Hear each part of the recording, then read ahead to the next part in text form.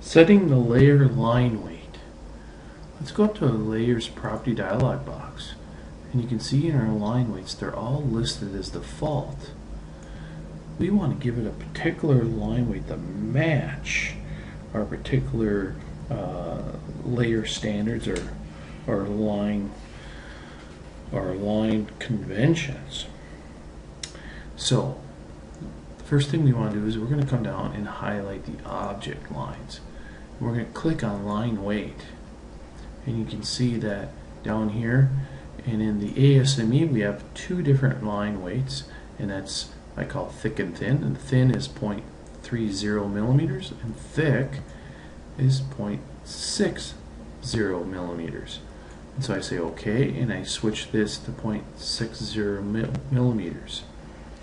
Also, I can click on the hidden. The hidden is 30 millimeters. But I also know that my center line and my text and my dimensions are all going to be 0.3 millimeters. So I can click on all three of them at once, pick on 0.30 millimeters, and all of them will update. And I know my chain actually is 0.60. So I can come down here and add that one in. So I can set these up any way I like, and then I can hit the close, and you can see that the line thicknesses didn't really change, and that's because by default the line settings don't show our line weight. To show them, we have to put in a system variable called line weight, and we hit enter, and right now we are listing things in millimeters. If you want to read them in inches, you switch to inches. But here's where we turn on the display line weight.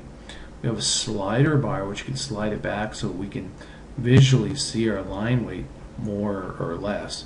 When we say OK, you'll notice now that my thick line is my object line, and my object lines are the drill holes, and my thin lines are things like my center line, my hidden line, my dimensions, and my notes. Another way of doing this is I can go over to my status bar, I can go to line weight, turn that on, and then I can show my line weight on or off. I can also right click on it and go to line weight settings. Remember, I can adjust this slider bar, and I can say OK, and that just shows us a little less line weighting.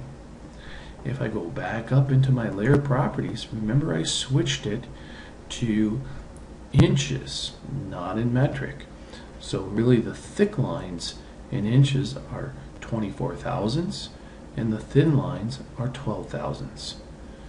So typically the standard for mechanical is to work in millimeters, but just so you know, when we work in architecture, we'll flip this back so. So I can go back in, type in line weight, hit enter. I can say I want to go back to millimeters. You can see the list shows up here. I want to display the line weight or not. Say OK. And now I can see the line weights of my layers. And these line weights will plot as well. So I can control the color, the line type, and the line weights. Those are known as layer properties. I can control those with my layers. I can change them at any time if I wish.